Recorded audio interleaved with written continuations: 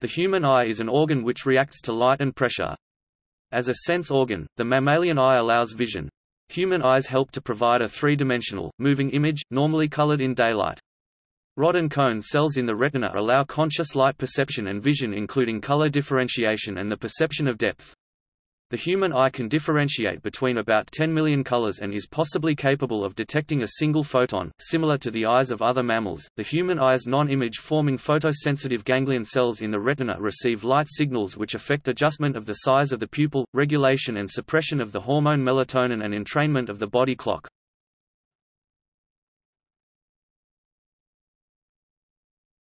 Topic: Structure. The eye is not shaped like a perfect sphere, rather it is a fused two-piece unit, composed of the anterior segment and the posterior segment. The anterior segment is made up of the cornea, iris and lens. The cornea is transparent and more curved, and is linked to the larger posterior segment, composed of the vitreous, retina, choroid and the outer white shell called the sclera. The cornea is typically about 11.5 mm (0.3 in diameter, and half a millimeter (500 micrometers) in thickness near its center. The posterior chamber constitutes the remaining 5/6. Its diameter is typically about 24 mm. The cornea and sclera are connected by an area termed the limbus. The iris is the pigmented circular structure concentrically surrounding the center of the eye, the pupil, which appears to be black. The size of the pupil, which controls the amount of light entering the eye, is adjusted by the iris dilator and sphincter muscles. Light energy enters the eye through the cornea, through the pupil and then through the lens. The lens shape is changed for near focus accommodation and is controlled by the ciliary muscle. Photons of light falling on the light-sensitive cells of the retina, photoreceptor cones and rods, are converted into electrical signals that are transmitted to the brain by the optic nerve and interpreted as sight and vision.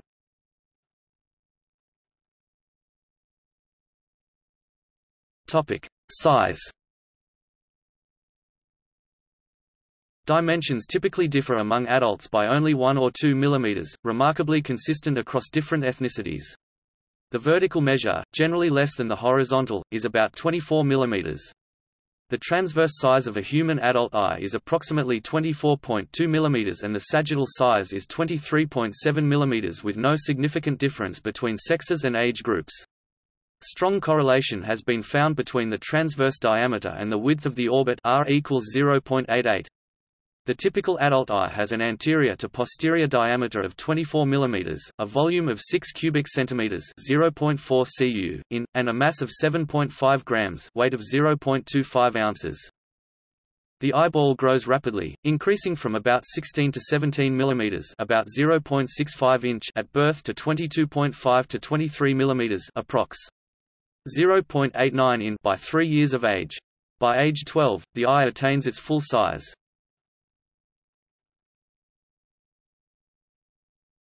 Topic: Components. The eye is made up of 3 coats, or layers, enclosing various anatomical structures. The outermost layer, known as the fibrous tunic, is composed of the cornea and sclera. The middle layer, known as the vascular tunic or uvea, consists of the choroid, ciliary body, pigmented epithelium and iris.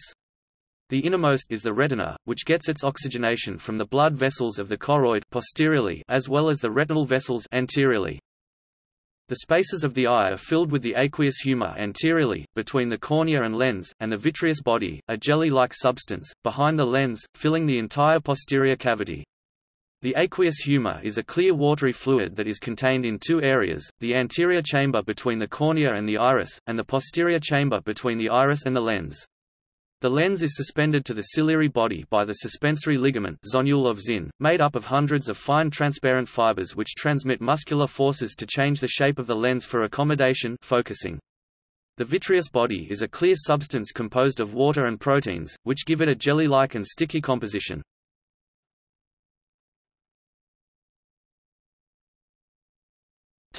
Vision.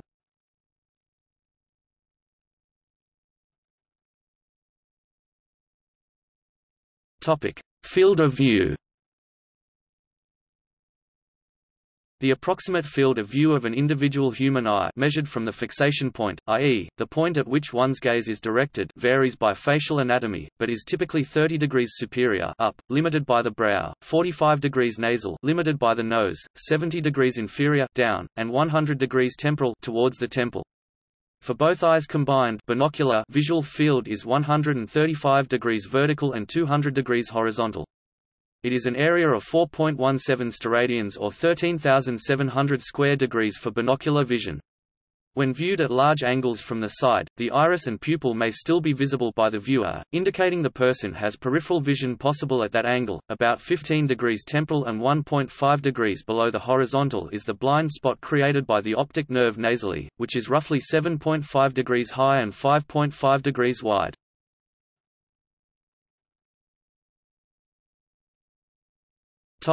Dynamic range. The retina has a static contrast ratio of around 100:1, about 6.5 f-stops. As soon as the eye moves rapidly to acquire a target, saccades, it readjusts its exposure by adjusting the iris, which adjusts the size of the pupil. Initial dark adaptation takes place in approximately 4 seconds of profound, uninterrupted darkness. Full adaptation through adjustments in retinal rod photoreceptors is 80% complete in 30 minutes. The process is nonlinear and multifaceted, so an interruption by light exposure requires restarting the dark adaptation process over again. Full adaptation is dependent on good blood flow, thus dark adaptation may be hampered by retinal disease, poor vascular circulation and high altitude exposure. The human eye can detect a luminance range of 1014 or 100 trillion, about 46.5 f-stops, from 10⁻⁶ candelas per square meter or 1 millionth (0.000001) of a candela per square meter to 108 candelas per square meter or 100 million candelas per square meter. This range does not include looking at the midday sun, 109 candelas per square meter, or lightning discharge. At the low end of the range is the absolute threshold of vision for a steady light across a wide field of view, about 10⁻⁶ candelas per square meter, 0.000001 candela per square meter. The upper end of the range is given in terms of normal visual performance as 108 candelas per square meter, 100 million or 100 million candelas per square meter. The eye includes a lens similar to lenses found in optical instruments such as cameras, and the same physics principles can be applied. The pupil of the human eye is its aperture. The iris is the diaphragm that serves as the aperture stop. Refraction in the cornea causes the effective aperture, the entrance pupil, to differ slightly from the physical pupil diameter. The entrance pupil is typically about 4 mm in diameter, although it can range from 2 mm f. 8.3 in a brightly lit place to 8 mm f. 2.1 in the dark. The latter value decreases slowly with age. Older people's eyes sometimes dilate to not more than 5 to 6 mm in the dark, and may be as small as 1 mm in the light.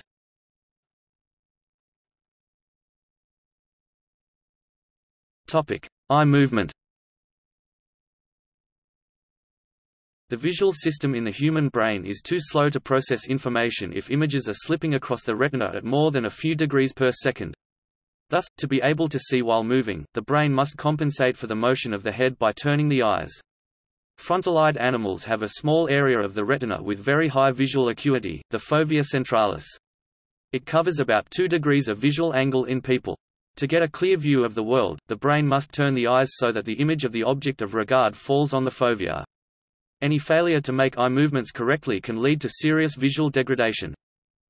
Having two eyes allows the brain to determine the depth and distance of an object, called stereovision, and gives the sense of three-dimensionality to the vision. Both eyes must point accurately enough that the object of regard falls on corresponding points of the two retinas to stimulate stereovision, otherwise, double vision might occur. Some persons with congenitally crossed eyes tend to ignore one eye's vision, thus do not suffer double vision, and do not have stereovision.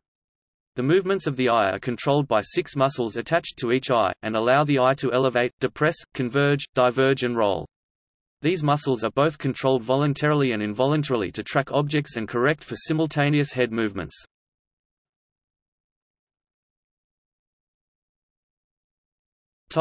Extraocular muscles. Each eye has 6 muscles that control its movements: the lateral rectus, the medial rectus, the inferior rectus, the superior rectus, the inferior oblique, and the superior oblique. When the muscles exert different tensions, a torque is exerted on the globe that causes it to turn, in almost pure rotation, with only about 1 mm of translation. Thus, the eye can be considered as undergoing rotations about a single point in the center of the eye.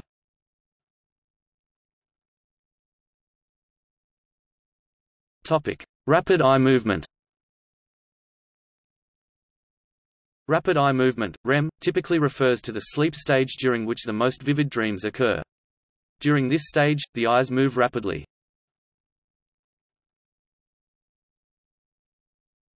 Saccades. Saccades are quick, simultaneous movements of both eyes in the same direction controlled by the frontal lobe of the brain.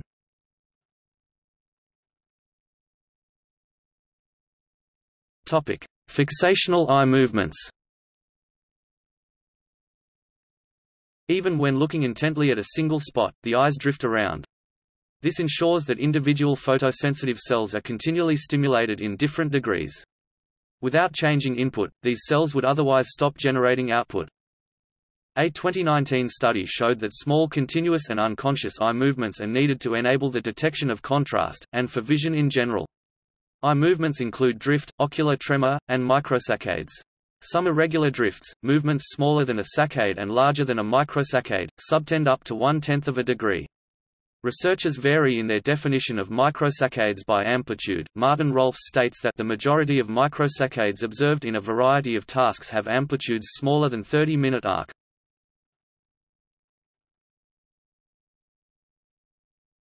Topic: Vestibulo-ocular reflexes.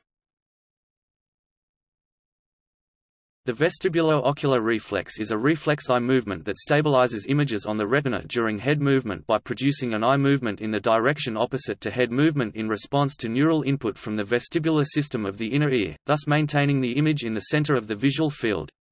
For example, when the head moves to the right, the eyes move to the left. This applies for head movements up and down, left and right, and tilt to the right and left, all of which give input to the ocular muscles to maintain visual stability.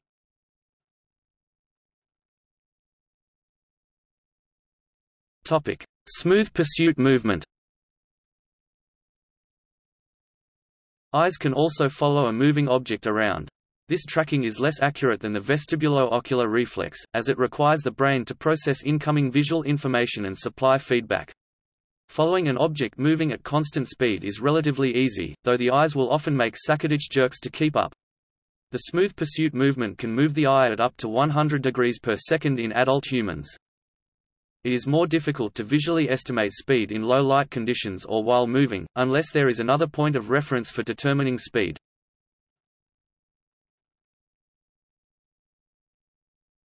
Optokinetic reflex.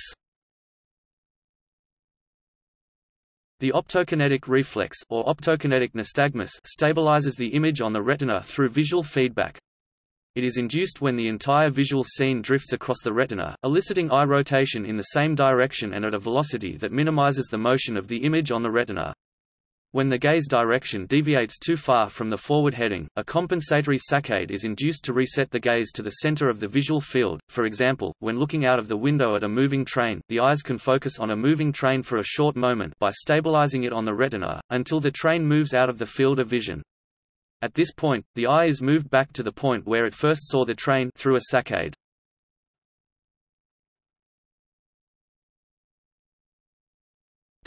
Near response. The adjustment to close-range vision involves three processes to focus an image on the retina.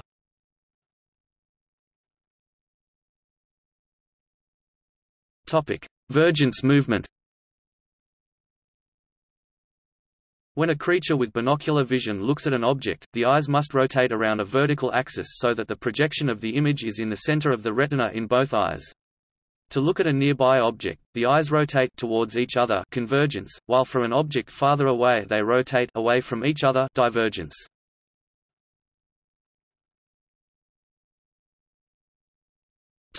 Pupil constriction.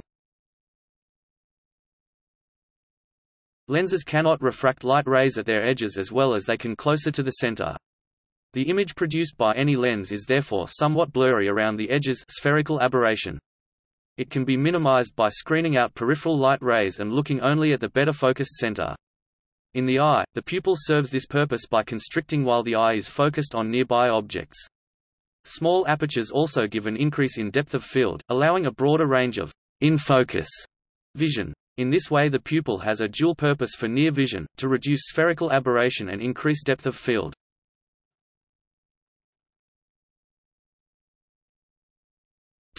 Accommodation of the lens. Changing the curvature of the lens is carried out by the ciliary muscles surrounding the lens. This process is known as accommodation. Accommodation narrows the inner diameter of the ciliary body, which actually relaxes the fibers of the suspensory ligament attached to the periphery of the lens, and also allows the lens to relax into a more convex, or globular, shape. A more convex lens refracts light more strongly and focuses divergent light rays from near objects onto the retina, allowing closer objects to be brought into better focus.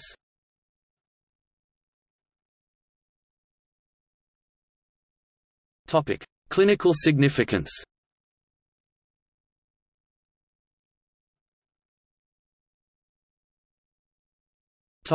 Eye care professionals. The human eye contains enough complexity to warrant specialized attention and care beyond the duties of a general practitioner. These specialists, or eye care professionals, serve different functions in different countries. Eye care professionals can have overlap in their patient care privileges. For example, both an ophthalmologist (MD) and optometrist (OD) are professionals who diagnose eye disease and can prescribe lenses to correct vision. However, typically only ophthalmologists are licensed to perform surgical procedures. Ophthalmologists may also specialize within a surgical area, such as cornea, cataracts, laser, retina, or ocular plastics. Eye care professionals include ocularists, ophthalmologists, opticians, optometrists, orthoptists and vision therapists. Eye irritation. Eye irritation has been defined as the magnitude of any stinging, scratching, burning, or other irritating sensation from the eye. It is a common problem experienced by people of all ages.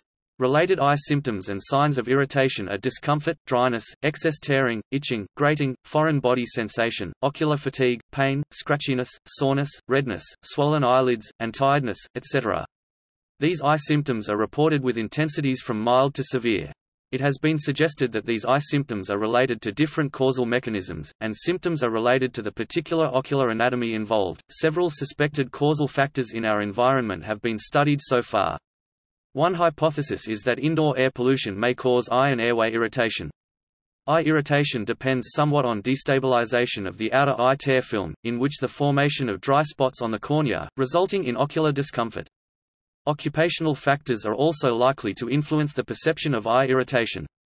Some of these are lighting, glare and poor contrast, gaze position, reduced blink rate, limited number of breaks from visual tasking, and a constant combination of accommodation, musculoskeletal burden, and impairment of the visual nervous system. Another factor that may be related is work stress.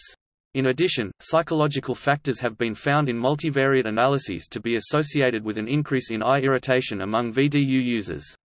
Other risk factors, such as chemical toxins, irritants e.g. amines, formaldehyde, acetaldehyde, acrolein, endocan, VOCs, ozone, pesticides and preservatives, allergens, etc. might cause eye irritation as well.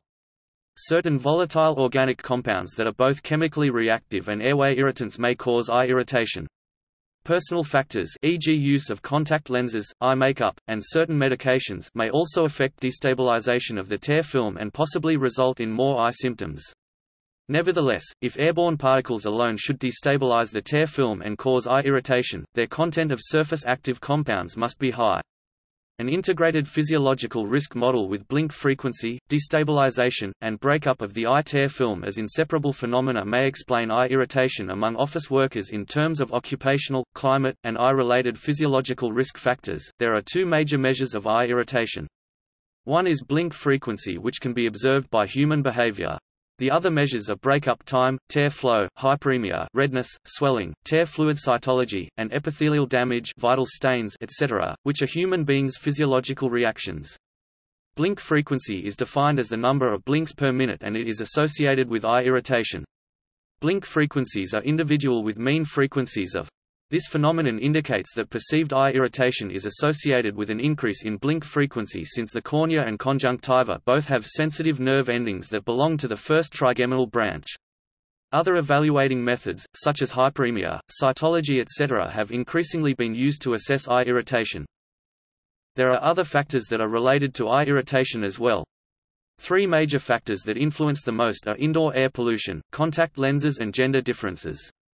Field studies have found that the prevalence of objective eye signs is often significantly altered among office workers in comparisons with random samples of the general population. These research results might indicate that indoor air pollution has played an important role in causing eye irritation. There are more and more people wearing contact lens now, and dry eyes appear to be the most common complaint among contact lens wearers. Although both contact lens wearers and spectacle wearers experience similar eye irritation symptoms, dryness, redness, and grittiness have been reported far more frequently among contact lens wearers and with greater severity than among spectacle wearers. Studies have shown that incidence of dry eyes increases with age, especially among women. Tear film stability, e.g. breakup time, is significantly lower among women than among men. In addition, women have a higher blink frequency while reading. Several factors may contribute to gender differences. One is the use of eye makeup. Another reason could be that the women in the reported studies have done more VDU work than the men, including lower-grade work. A third often quoted explanation is related to the age-dependent decrease of tear secretion, particularly among women after 40 years of age. In a study conducted by UCLA, the frequency of reported symptoms in industrial buildings was investigated. The study's results were that eye irritation was the most frequent symptom in industrial building spaces, at 81%. Modern office work with use of office equipment has raised concerns about possible adverse health effects. Since the 1970s, reports have linked mucosal, skin, and general symptoms to work with self-copying paper. Emission of various particulate and volatile substances has been suggested as specific causes. These symptoms have been related to sick building syndrome (SBS), which involves symptoms such as irritation to the eyes, skin, and upper airways, headache and fatigue. Many of the symptoms described in SBS and multiple chemical sensitivity (MCS) resemble the symptoms known to be elicited by airborne irritant chemicals. A repeated measurement design was employed in the study of acute symptoms of eye and respiratory tract irritation resulting from occupational exposure to sodium borate dusts. The symptom assessment of the 79 exposed and 27 unexposed subjects comprised interviews before the shift began and then at regular hourly intervals for the next 6 hours of the shift, 4 days in a row. Exposures were monitored concurrently with a personal real-time aerosol monitor. Two different exposure profiles, a daily average and short-term 15-minute average, were used in the analysis. Exposure-response relations were evaluated by linking incidence rates for each symptom with categories of exposure. Acute incidence rates for nasal, eye, and throat irritation, and coughing and breathlessness were found to be associated with increased exposure levels of both exposure indices. Steeper exposure response slopes were seen when short-term exposure concentrations were used. Results from multivariate logistic regression analysis suggest that current smokers tended to be less sensitive to the exposure to airborne sodium borate dust. Several actions can be taken to prevent eye irritation. Trying to maintain normal blinking by avoiding room temperatures that are too high, avoiding relative humidities that are too high or too low, because they reduce blink frequency or may increase water evaporation. Trying to maintain an intact film of tears by the following actions. 1. Blinking and short breaks may be beneficial for VDU users. Increasing these two actions might help maintain the tear film. 2. Downward gazing is recommended to reduce ocular surface area and water evaporation. 3. The distance between the VDU and keyboard should be kept as short as possible to minimize evaporation from the ocular surface area by a low direction of the gaze. And 4. Blink training can be beneficial. In addition, other measures are proper lid hygiene, avoidance of eye rubbing, and proper use of personal products and medication. Eye makeup should be used with care.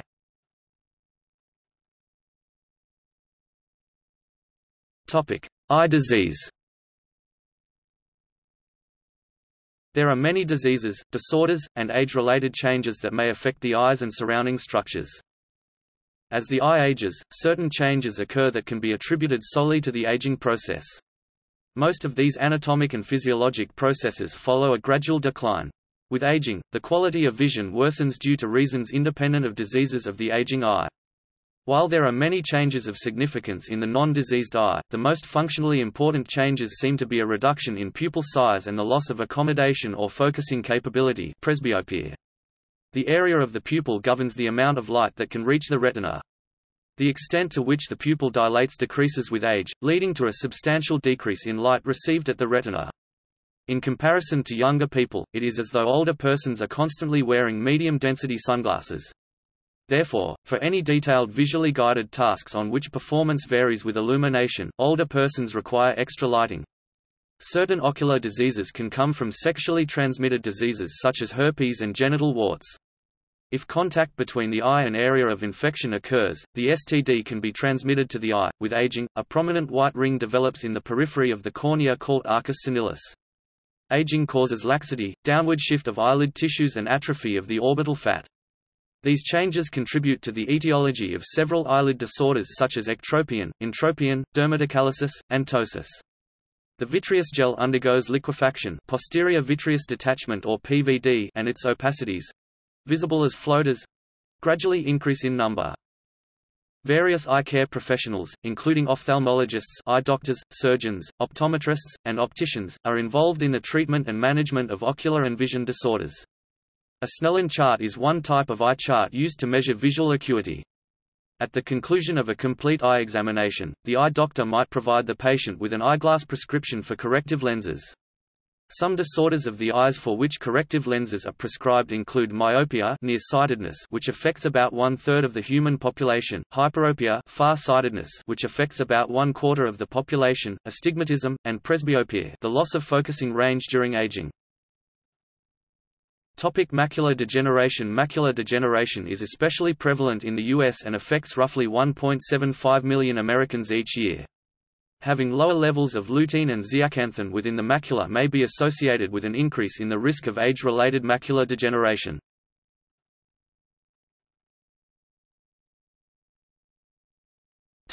Additional images. See also